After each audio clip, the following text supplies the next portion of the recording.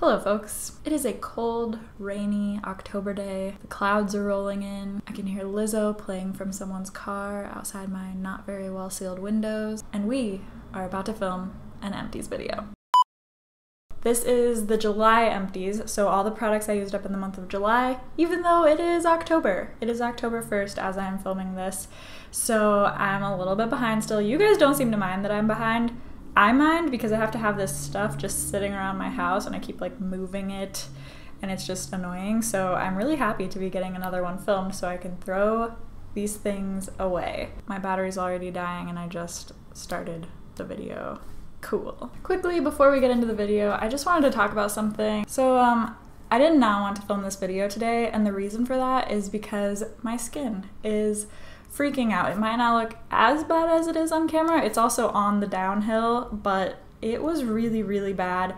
I just was like, I don't really want to get on camera with my skin looking like this because I know that it will probably look better in a few days, but I need to get these videos filmed and I didn't want to wait. And also, like, this is normal. People's skin freaks out and I wanted to just show that it's normal, I guess. It's kind of freaking out a lot right here and then going down my neck, which anytime you're breaking out in these areas, it's pretty much always hormonal acne, and I'm pretty sure it got all messed up because when I was traveling, I was in Italy last week, and when I came back, just with like the time change and traveling and everything, I got all like off on my birth control, and I think the hormones just kind of freaked out and then this happened. So I just kind of wanted to talk about it because it got me thinking. I was like, why is this little bit of acne bothering me so much when I look back at old videos, old photos of myself, and it was so much worse. So much worse. It was covering my entire face.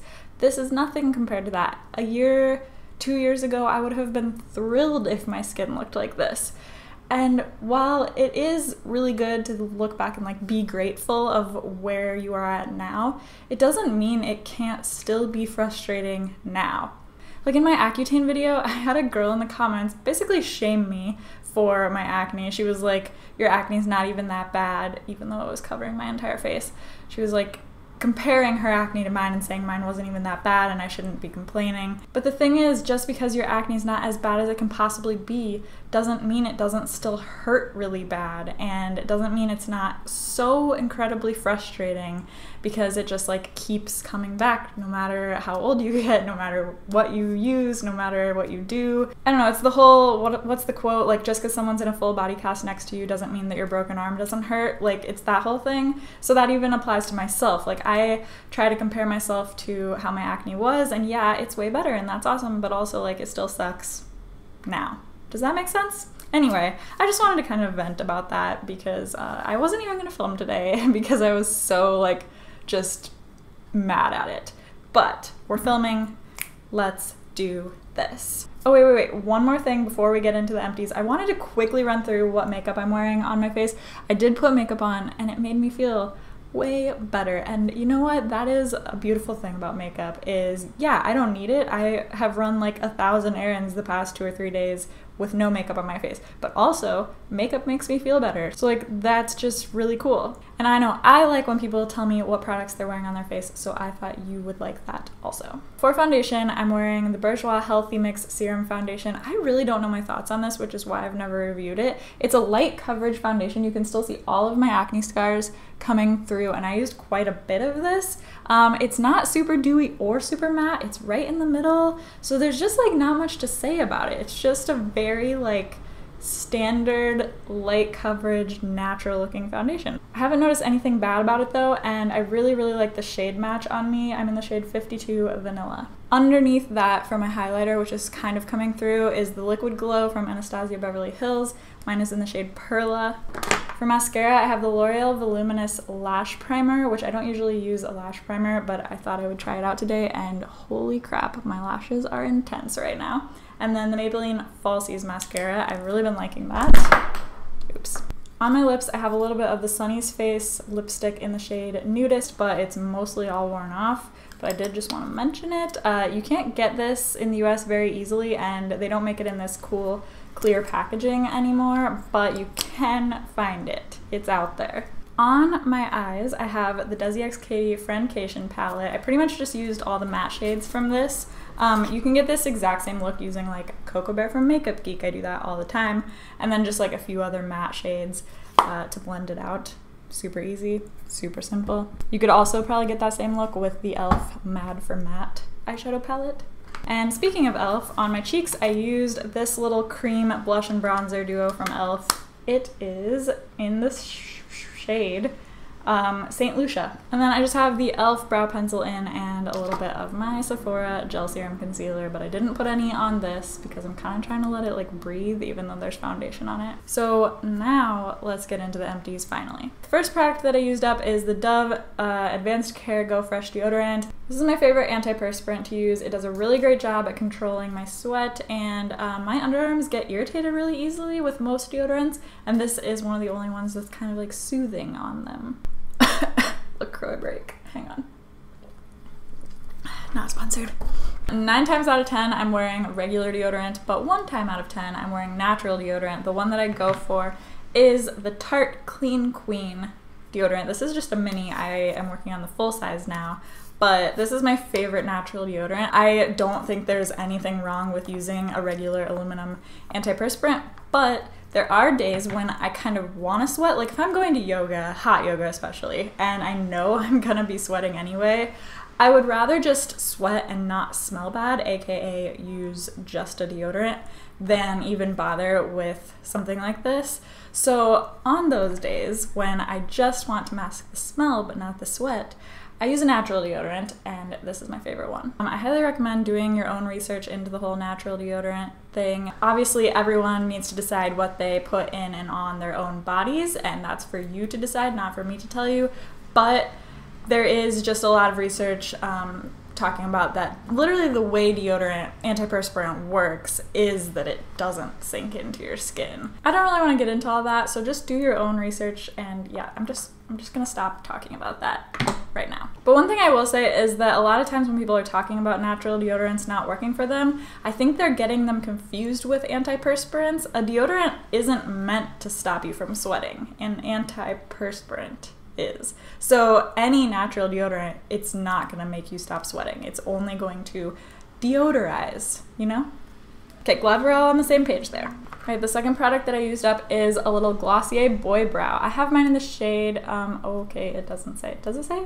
Brown. This is probably my second or third tube of this stuff. It's my favorite volumizing brow gel. So of all the brow gels that add any like fibers or color or anything like that, this is my favorite of all of them. It's kind of thick. Like the consistency that I would compare this to is pudding, which sounds weird, but some of them, like another one that I'm actually going to talk about next, are much thinner. But this one is thick like pudding. It has a really nice small spoolie that doesn't put too much product out onto your brows. It's not too big, it like fits within your brow. It's just a really solid product. I mostly use this on days when I'm not really doing my makeup, so I don't want to like sit there and go in with a brow pencil. I'll just throw some of this on.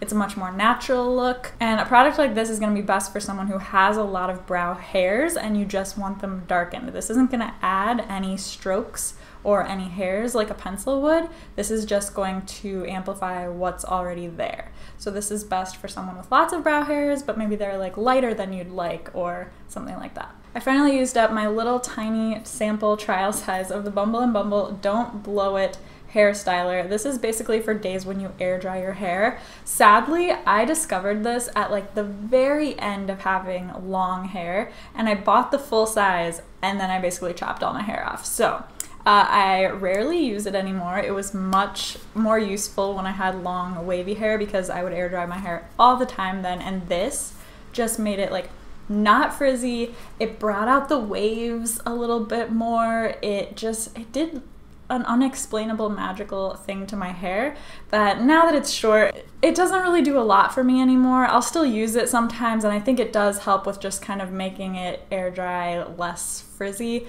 But my hair's not super frizzy anyway, so if you have long hair, this is one of my top product recommendations. Like, if you have not used this, you need it in your life. It's amazing. If you don't have long hair, you probably don't need it. I used up the Pharmacy Green Clean Cleansing Balm. I did a bunch of reviews on cleansing balms. a long time ago on my Instagram, and this one, again, not one of my faves. People rave about this thing. I don't think it does very good at removing makeup. It kind of left a film behind on my face, and it definitely left like eye makeup and things like that on my face. So I just think there are much better out there. Would not recommend this. The Boscia Makeup Breakup Cleansing Oil is my fave. I've said that so many times in these videos, but if you're new here, that's my favorite cleansing oil. It gets everything off. Oh my god, we have to talk about this product. This from Pixi is, the name is like completely worn off. It doesn't look empty, but it's like a colored tube, and then there's like little rose particles in there, so trust me, this is empty. This is the Pixi Rose Caviar Serum, and I was sent this from Pixi. They're like the only brand that sends me PR. I was sent this, but I was fully ready to purchase this on my own once this ran out. I had it on my like grocery list of things to pick up when I went to Target. But then, like right when I got to here, they sent me a new one. So I'm already on my second one, but I was fully intending to purchase it myself. That's how much I love this thing. This is my favorite serum. Like even when I was on Accutane and had dry skin, this just felt so good. It feels like water, like your skin just drinks it up, but it does have some different oils and things in it, but nothing that broke me out. I don't even like the smell of rose, but this doesn't smell too strongly of rose, and I just can't even describe how hydrating this serum feels. Also, I feel like you get a ton of product. You get 1.52 ounces. I recommend this to everyone if you have super dry skin all the way to super oily. I think you will really like this if you like a really thirst quenching serum. I used up a very broken Maybelline Fit Me stick foundation. This is in the shine free version. I'm not sure if there's like a dewy version, but this is the shine free version, even though it's actually a pretty, I'd say it's a satin finish. It's not a matte finish, but no one talks about this foundation stick at all. I personally love it, and I have for a long time. Obviously, I used the stick up, which took a while. I have mine in the shade 220, and I think I would actually repurchase this foundation. It's a medium coverage. It just looks so nice on the skin. It just makes my skin look really alive. It gives it just a hint of a glow without being too much. I like that it's in stick form. All my other stick foundations are like full coverage, so I like having an option that's not full coverage. It comes with this little like balm core in the middle that's supposed to control your shine. I don't think it does that, but I still do love this foundation, and I think it's like super inexpensive. But like no one talks about it, and I think a lot of people hate it, and I'm not really sure why.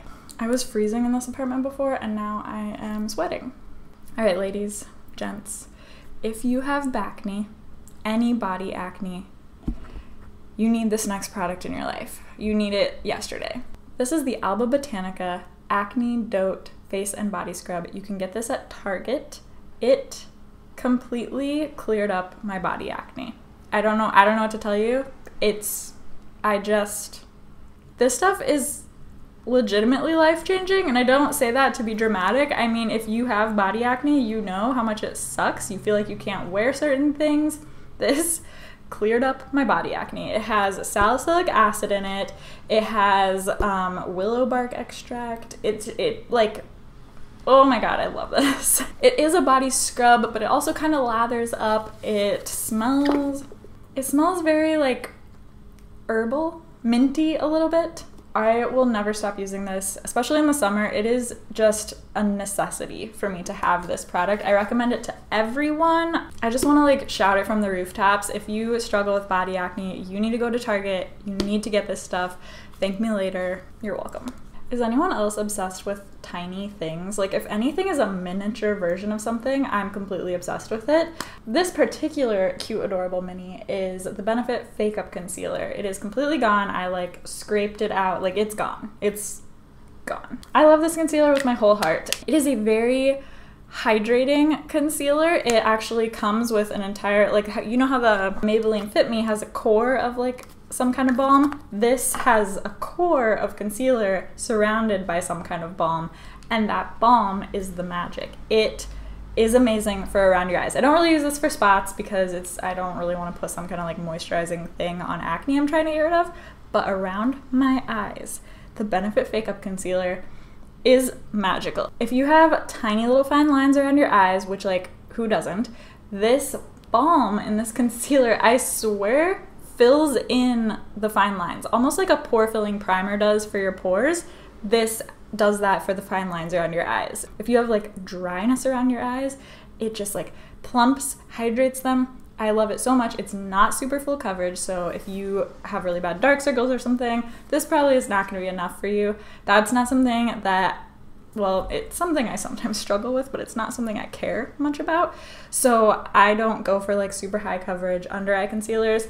I would say this is light to medium coverage, probably medium coverage, but I am obsessed with how this like just fills in and makes my under eyes look so much younger. And how cute is the little mini? Okay, I used up this little Drunk Elephant Lala Retro whipped cream. This was definitely a point perk of some kind. I did not purchase this. I gotta be honest, I don't remember much about this other than that it was very, very thick and hydrating. Like the thickest, most hydrating cream I think I've ever used. But I don't remember anything else about it other than that. Sorry. I do remember, however, the Smashbox Photo Finish Primerizer. Alana Davison loves the primerizer. Tons of people love the primerizer. To me, it's just a moisturizer. Like, I don't see what this does other than moisturize, and therefore, like, why not just use your moisturizer? But I don't know, maybe that's because I don't have dry skin. Maybe if you have dry skin, you do notice that this does something other than what a regular moisturizer does. I just didn't. Oh, I forgot to talk about this earlier. I was gonna talk about it right after the boy brow. This one is the Essence Make Me Brow, and a lot of people absolutely love this as a dupe for the boy brow, or for, there's one from Benefit that's like a volumizing brow gel. I am not one of those people. I'm not. I don't like this. The wand is nice, sort of. It's pretty small. It is bigger than the Glossier one, and I find that a lot of product comes out that I have to scrape off. As you can see, like compared to my brow, it's a nice size though. But this does nothing to my brows. I run it through and I like look at one brow compared to the other, and I can't tell that I did anything. This is so liquidy, especially compared to the boy brow, that I just think it's not like putting any product in my brow when I use this, and it doesn't really like hold them in a shape. This does nothing for me, and I know that that's an unpopular opinion. People love this thing, and I mean, it's so inexpensive that if this does work for you, that's amazing. It just doesn't do anything for me, which I don't know, maybe I got a bad one or something, but yeah, not a fan. Okay, 4 more products. We got a little foil packet of the Tata Harper Resurfacing Serum. I remember nothing about this, but I still wanted to include it because it is something that I used up. We've also got our trusty e.l.f. makeup wipes. I talk about these, I feel like, in almost every video. I don't think they're that great, but they work just fine. I mostly use these when I'm either taking swatches off of my hand or to clean other makeup products. Like, you know how your makeup products just kind of get makeup on them? These are great for that. And I use them whenever I'm just playing around with makeup. Like, I'm gonna do an eye, take it off, do another eye, take it off, maybe try some winged liner, take that off. I use these for that. And the last product that we have to talk about is the Biore Free Your Pores Baking Soda Acne Scrub. This is a really mild scrub. It's not gonna like feel like you're really getting in there, but it does have salicylic acid in it, which I've said many times, my skin loves salicylic acid, so my skin does like this quite a bit. These come in the Walmart beauty boxes, which are like $5 for a box, and they come quarterly. I've never actually purchased one of these, but I feel like I've used like 4 or 5 of them at least. So I don't think it's something I would purchase because I probably won't have to, because Walmart will probably send me another one in the next box. Okay. I think that was everything. Thank you so much for watching. I'm probably gonna go ahead and just film the August one right now while I've got everything set up here. So I will probably be in the exact same outfit unless something comes up. If you wanna watch all my other Empties videos, I've done one for every single month of the year, January through July now. I will link them all below in the description box. Please like this video if you like Empties videos, and subscribe to my channel if you haven't yet so you don't lose me out there on the internet, and you can catch all of my future Empties videos through the rest of the year. Thanks for watching. See you in the next one. Bye.